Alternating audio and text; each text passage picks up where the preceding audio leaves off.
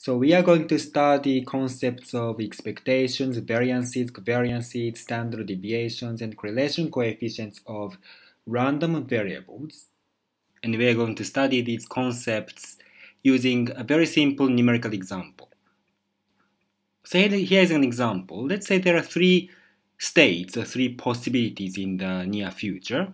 So summer is coming, and summer is either hot or mild or cold.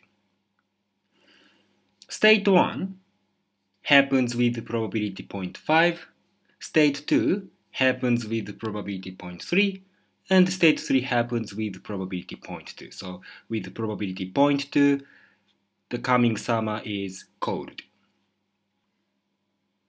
A random variable is a variable whose value depends on the realized state of the nature. So here are two examples of such random variables, x and y. Let's say you own two businesses, a beer company and an ice cream company, brewery and creamery. And let's say x is the sales of your brewery and y is the sales of your creamery. Their sales depend on how hot this upcoming summer will be. So if summer is very hot, then beer will sell a lot, ice cream will sell a lot. So the sales of your brewery will be as high as 9,000 pounds. The sales of your creamery will be as high as 8,000 pounds. So it's very good. If the summer is chilly, on the other hand, which happens with probability 0.2, the sales will be 3,000 pounds and 4,000 pounds respectively. So it's not very good. Okay, imagine such a situation. But it's uncertain.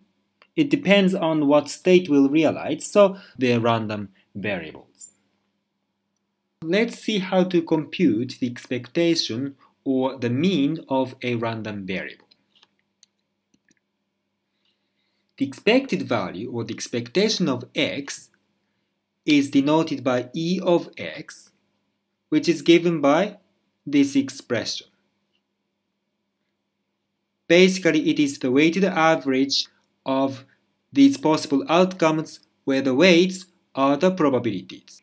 So it is 0.5 probability 0.5 times the corresponding value 9,000 plus probability 0.3 times the corresponding value 5,000 pounds plus the probability 0.2 times the corresponding value 3,000 pounds. Basically, you compute the products of the probabilities and the corresponding values, and you sum up the products. If you use your calculator, you see that the expected value of x is 6.6 thousand pounds. The expected value is also called mean, so you can also use Greek letter mu to denote the mean of x. So mu sub x is the mean of x, but it's the same thing as e of x.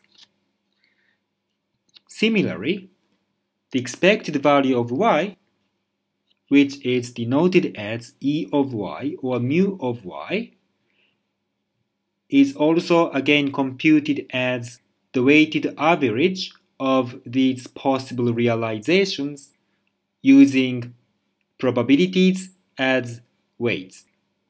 If you compute it, it turns out also 6.6 thousand pounds. So in this numerical example, both x and y have the same mean, but it is just a coincidence. In general, the mean depends on the random variable. The expectation or the mean of a random variable is a good measure of the average performance of that random variable. You are not sure about the sales of your brewery or your creamery. Their sales can be very high, can be very low, you don't know. If you compute their means, 6.6 thousand pounds is the mean of your brewery's sales and of your creamery's sales as well. So in terms of the average performance, your brewery and creamery are considered equally good. That's the intuition of the concept of the expectation.